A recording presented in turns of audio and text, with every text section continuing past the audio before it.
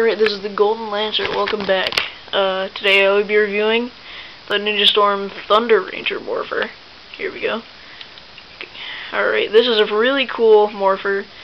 The part that I find really cool about it is if you push this up, when you turn it on, it makes a noise, which is kind of cool. You don't find that in a lot of figures or anything. Press the red button in the back. These two parts open. The light goes off. Right now I have the Crimson Ranger's little thing in here that can come out. It's pretty cool. I'm missing 3 parts to it right now. The top beetle tooth parts that kind of go out like that, you stick them into this space right here. I'm missing that, and the other one of these things that's for the Navy Ranger, but that's just kind of gone. A couple years ago I took the sticker off of it. Yeah, wish I didn't. Whatever, but it's pretty cool. Morpher, really cool thing to have. Press this red button here. Also makes this noise.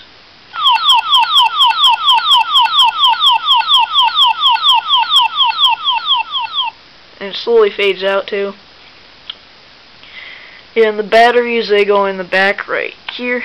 Just unscrew that little thing like always. Yeah, nothing too special, but it's a pretty cool morpher. Pretty nice. Yep. Alright, and I am going to throw in an extra figure today to review, or extra kind of thing that's sort of like this. This will be the Wild Forest gloves. Yep.